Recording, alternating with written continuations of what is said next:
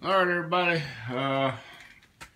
it's been several weeks now since I put that dust deputy back together, or put it together on that bucket.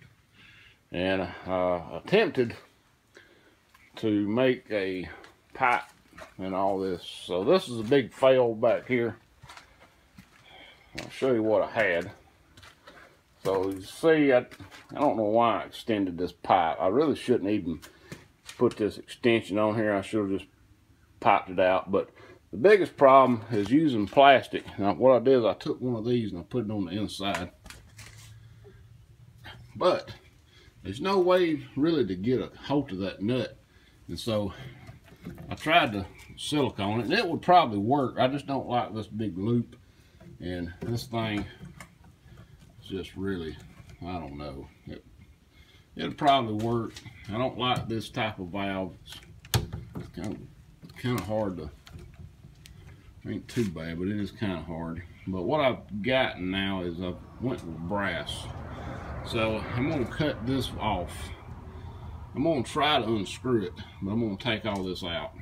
See, and I'm going to go straight from here into a fitting, into a ball valve, quarter turn ball valve, and into this. Now this side may be so thin, I may have to reinforce it. I don't know yet.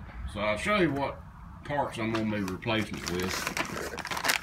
So basically we're going to go with brass 1.5" ball valve.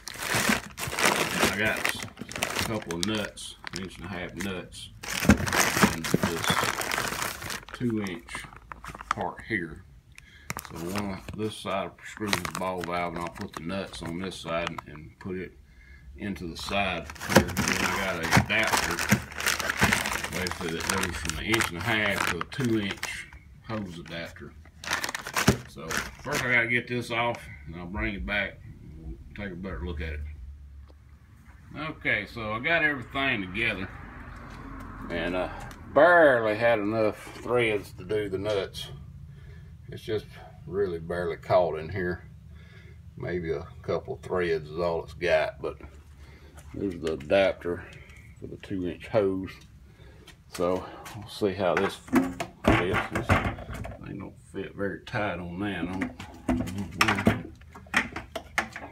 I gotta get some room over here. I got too much junk. So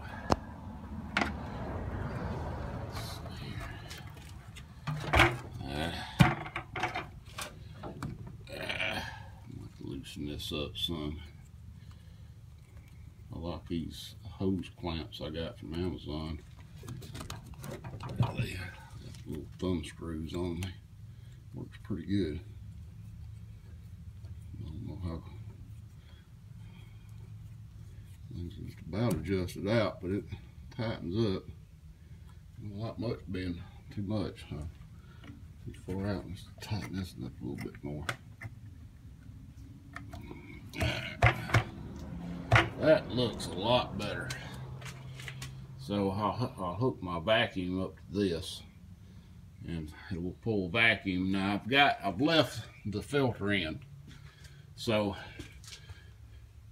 it won't over vacuum. Really, it won't pull too much so much vacuum in here, it implodes it. There's always going to have some air coming through. Now I can adjust how much vacuum it actually pulls with this. Now if it don't pull enough vacuum with this filter, I'm going to take me a little flap and put it on that hole there, just a little rubber flap or something maybe, and then we'll be able to adjust it from there.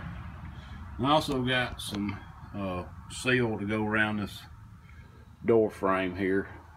This is just old window seals, pretty thin stuff. Rubber foam. I think it's 5/16 thick. So I'll put that around here. I get this mess cleaned off. I'm still waiting on a filter for my vacuum cleaner, and I still got to run power over here. Got my air piped up and it's ready. Little flex hose on my block. Got the regulator cut all the way off because there's no shut off to this other than that quick connect down here on the hose. So I can adjust my regulator right here, and we'll get about 60 pounds of air in here.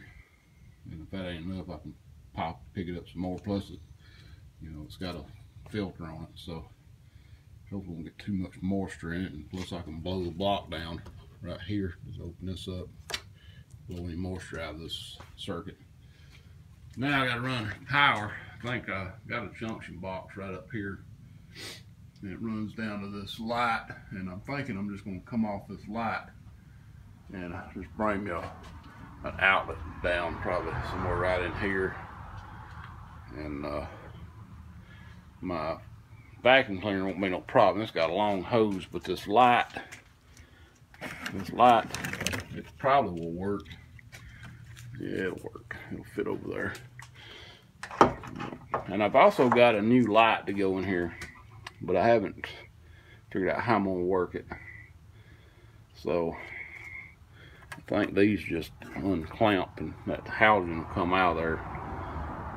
The lights I got, I'll show you. Said I ain't figured out how I'm gonna wire it yet, but they are just little LEDs. I can figure out what I did with them. Here they are. So these are just little daytime running lights, 12-volt LED lights, and I just got to figure out how to wire them in. I believe that is a 12-volt system, 12-volt transformer. So